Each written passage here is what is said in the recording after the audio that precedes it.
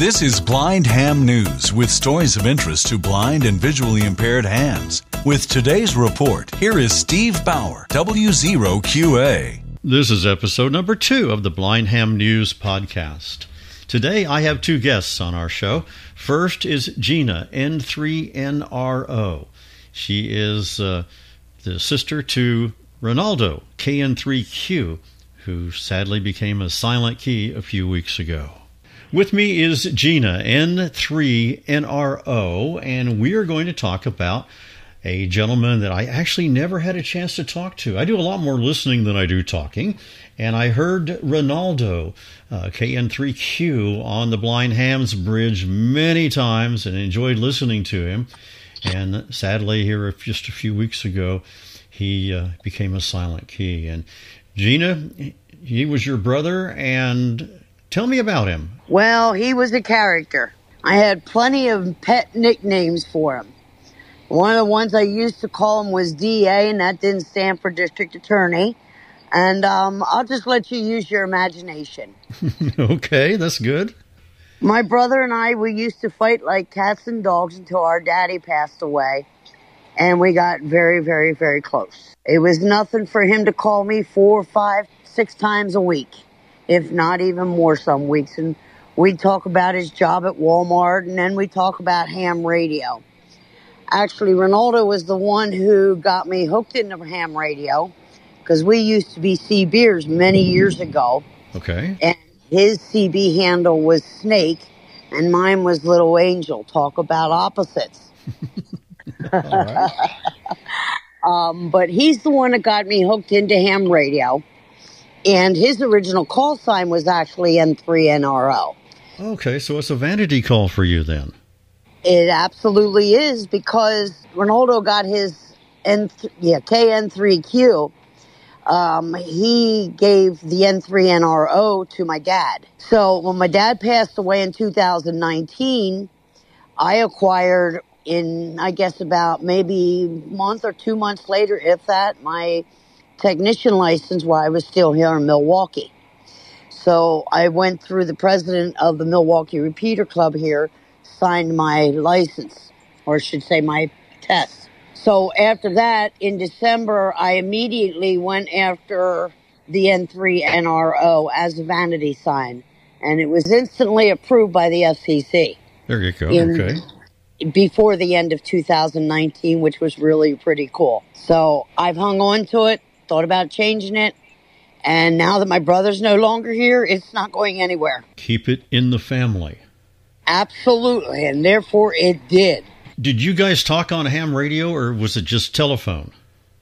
Most of it was telephone, some of it was the ham radio, and I got to really give you a good example. My brother loved pile-ups on HF. Extremely, a lot. So I was in Pennsylvania. That's when I moved back there for about 2 years. And I belonged to the Spark Repeater Club there. And also the Red Rose Repeater Club in Lancaster. And so on field day of 2020 or 21, my brother came in booming up there.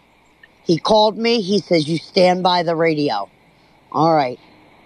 So all of a sudden, he comes in. He says, "All right, everybody, hold up. Jeana, it's your turn. Key up the mic." He was in South Carolina at the time, working off of his base in the house. But yeah, it was really cool. So we did do a little bit of talking on ham radio, but a lot of it was almost always on the phone or through the Alexa devices.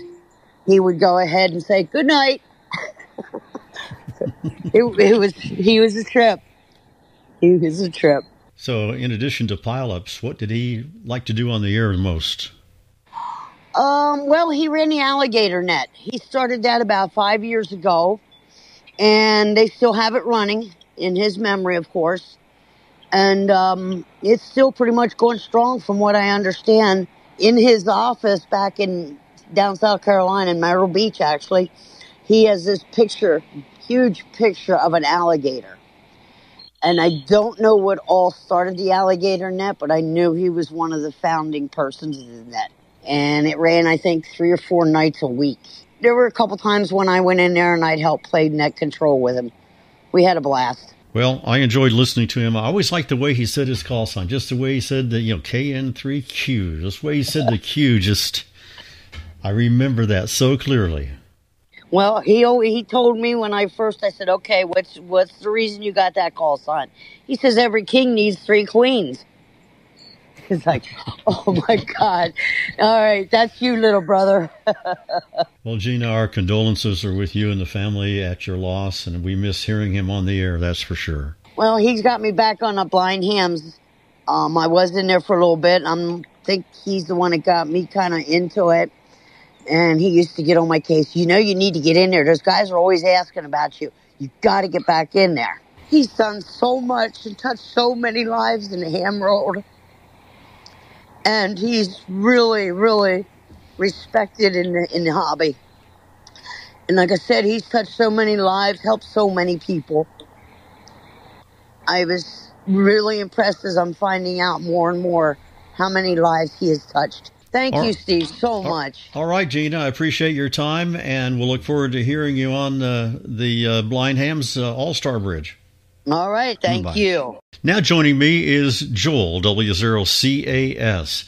And Joel, we have got an interesting story to tell about the fact that there is a new award that, I'm just going to give you credit for creating, but it's starting up, and I want you to tell us all about it. Well, Steve, a couple of years ago, we lost one of the great elmers in the blind ham community, Chris Miller, NE5 Victor from down in Texas. He's done several podcasts for the blind hams, for the CQ Blind Hams podcast, tutorials, demos, reviews. He's done a lot for us in the past.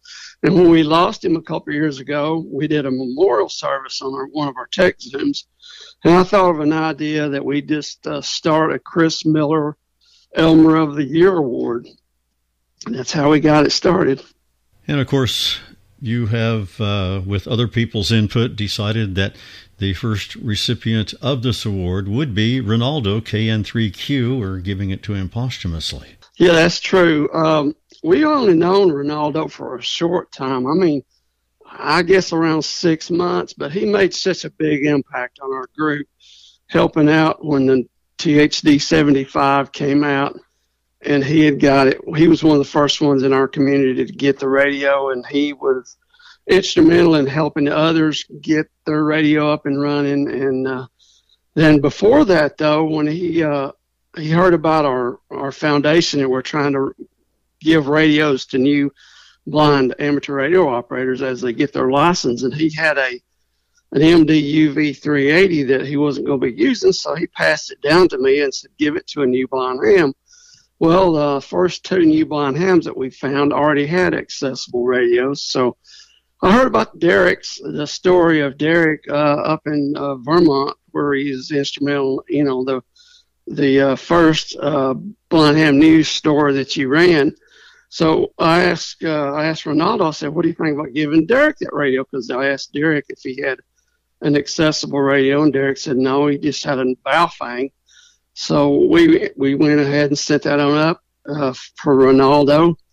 And that just made me think of, all the stuff that Ronaldo, he started trying to raise money through the Lions Club to help buy radios for new blind hams, and he got permission to do that from, I think, one of the presidents of the Lions Club. So, that just put it in my mind that Ronaldo is a great Elmer and somebody that needed to be remembered. And I went and ordered the plaque. Well, actually, we found it at Amazon. Really nice plaque, and my wife and I are going to drive over to Myrtle Beach and give it to his wife. We appreciate your work on that project, Joel, and it's a great way to start that annual award.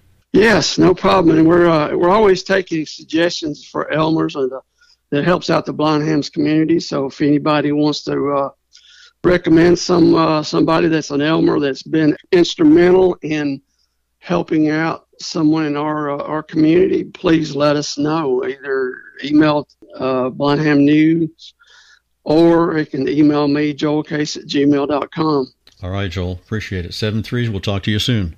7-3, Steve. Have a story or information to submit for the podcast? Send it by email to blindhamnews@gmail.com or call 662 662-426-6397. That's 662-HAM-NEWS.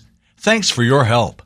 I'm Steve, W0QA, and that's the report this time. I hope you can join me again for another Blind Ham News podcast. 73, and thanks for listening.